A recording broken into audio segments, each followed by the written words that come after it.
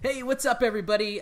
Jordan here, Pound for Pound Podcast, and we have a special guest tonight. Stephen Wonderboy Thompson is joining us. How you doing, man?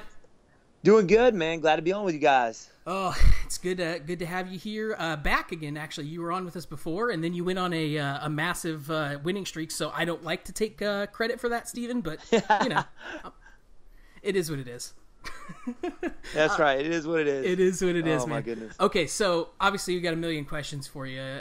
You're kind of in the spotlight now due to, first of all, I know you were on. You did a great job, by the way, as an analyst on Fox Sports 1. So congratulations on that.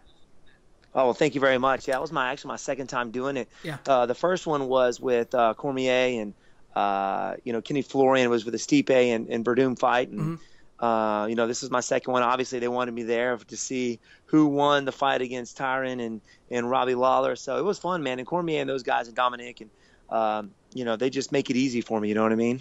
Yeah. Well, I mean, it seems they're like pros. You fit in pretty well with them too. Was it easier the second time? It was, but at the same time, I was still fairly nervous just because I knew I wanted to call out the winner, but I wasn't really sure how I was going to do it. You know what I mean? Right. Yeah. So I was like, oh man, I was like getting more nervous and more nervous as the time went on because it was getting closer to that time, and wasn't really sure who was going to win. But you know what? It was fun, man.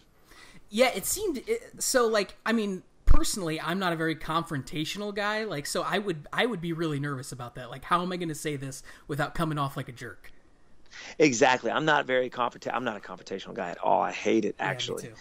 But, you got Cormier and Dominic Cruz in your ear, like, you got to call this guy out, man. This is your belt. You got to do it, man.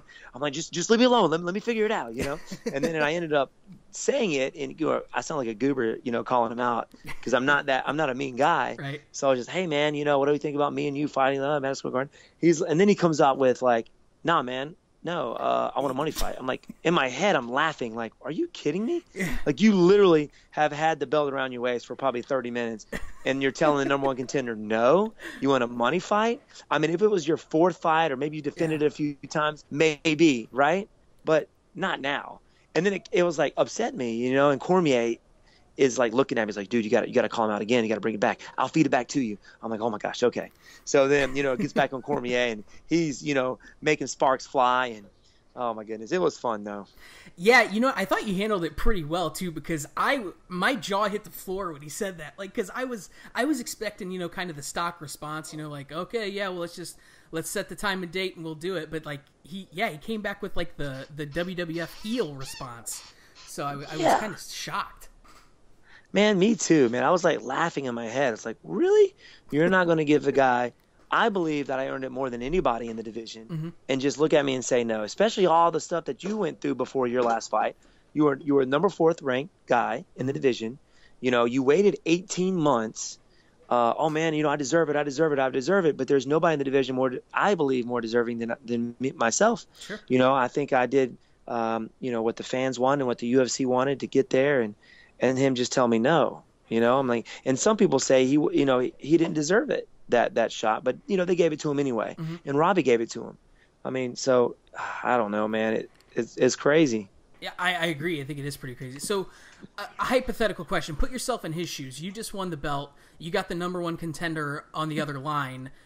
Do you make that call too, or do you go more with do you just go with the stock answer, when he calls you out, or do you try to do the big money fights? Because to me, it kind of seems like that's kind of the in thing at the moment. Everyone's calling for these money fights. It's kind of like a Conor McGregor syndrome. Like, everyone's calling for money fights now. But like, I guess what would you do if you were in that situation and you had Tyron Woodley sitting on the other end saying, "How about Madison Square Garden?" What would your response have been? Man, I'm in this business to be the best fighter. Right. The money is a bonus thing for me. If I was in a situation, whoever was up next, the number one contender, the guy most deserving in the division, I'm here to face the best guys. Yeah. And after, I believe to myself, and my dad can vouch for me, because I'm a straight up guy, and I want to do things the right way. Yeah. And that's just the right way. You give you're the champion. There's a number one guy there for a reason. That's the guy that you face. Right. You defend that a few times, and then we can talk about maybe doing a money fight. But you got to earn that, I believe. I agree with that. Do you think that that kind of sense of honor almost and doing the right thing, does that come from your upbringing?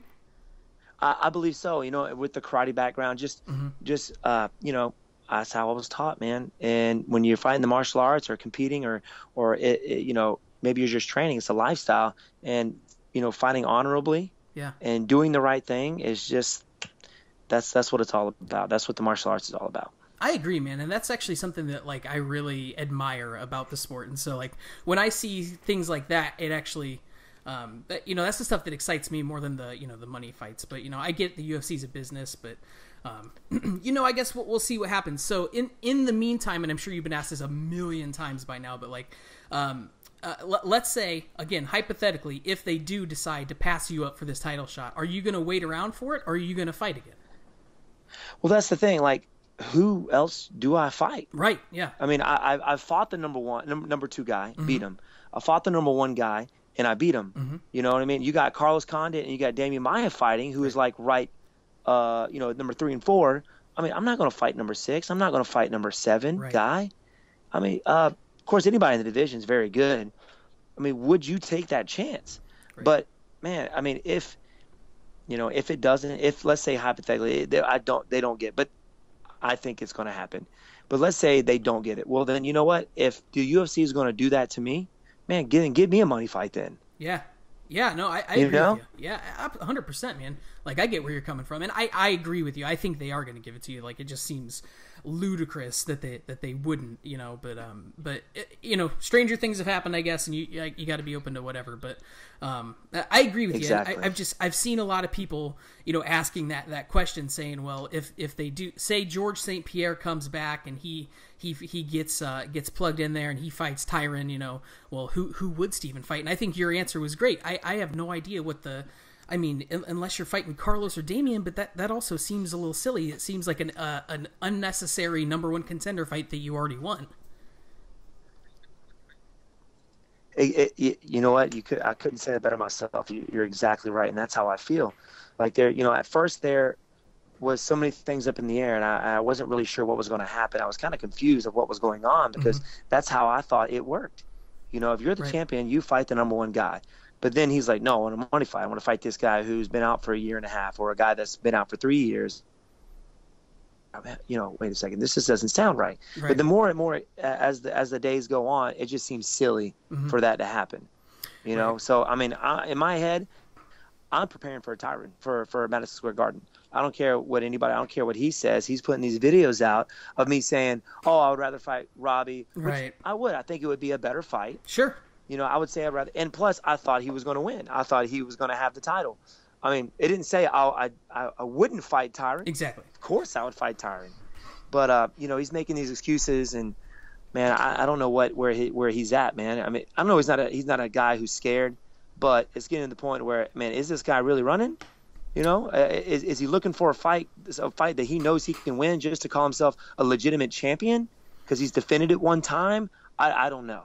Right. So, do you think that it might be kind of a defensive, almost like he's being defensive about it, like he's saying that he'd rather fight, Nick Diaz and he'd rather fight George St. Pierre than? Do you think that's because you're the toughest fight for him? You know what? That's what it looks like. What do you think? I think so. I'm not trying to put words in your mouth or anything, but that's how I see it. Yeah, that's how I'm reading it. Me, you know, it's getting, you know, like I said, the more the days go on and the stuff I see on social media, the videos that he's putting out, that's what it seems like. Yeah. I don't know if you've seen any of his videos on his Instagram or not, but that's exactly what it seems like. Yeah, so. I did. I watched one today, and you're I think you're right. Yeah.